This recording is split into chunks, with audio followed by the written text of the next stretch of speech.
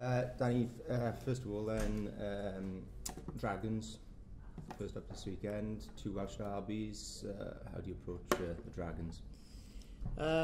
Well, you know, I don't think our prep massively changes from our prep last week really, but one thing we didn't get right obviously was the first 20 minutes of the game against the Blues, and it put us in a really difficult position against a good Blues performance. So we need to start well this week, and we need to perhaps mentally be in a better place than maybe we were in that first 20 minutes.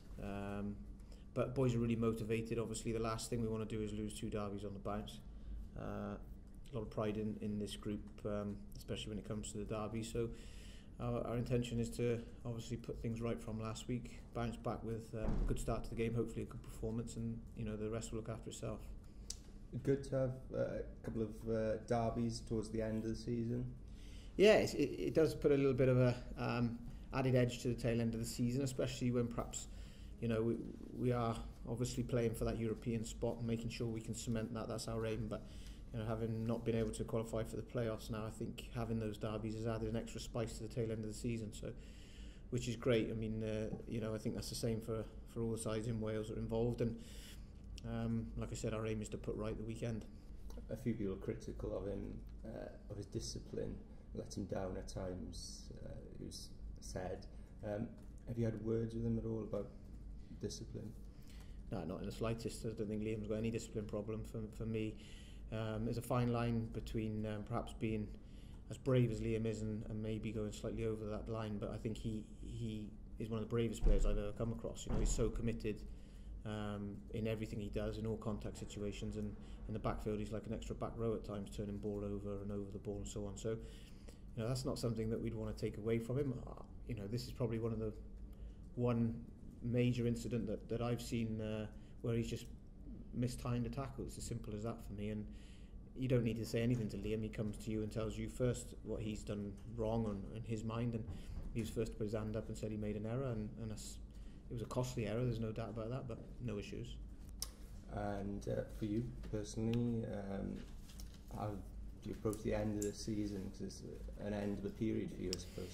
Yeah, I mean, obviously my role will continue with the Scarlets in a consultancy basis on a lesser commitment, looking after the scrum as opposed to the forwards in general. But I've had a great 2 years here. The players and the staff have been outstanding. I really hope to continue that commitment in the future. But yeah, I mean, to end the season with a couple of derbies was great. Obviously, bitterly disappointed with the way that the first derby ended up.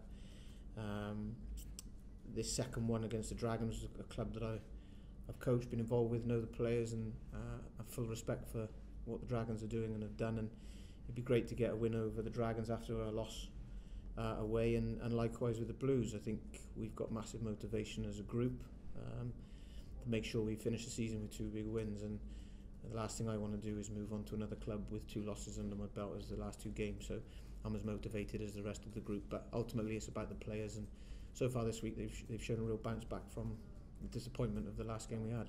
Yeah, the results have gone your way over the last 2 weeks, but I suppose it's still a job to do just to get that 6th place.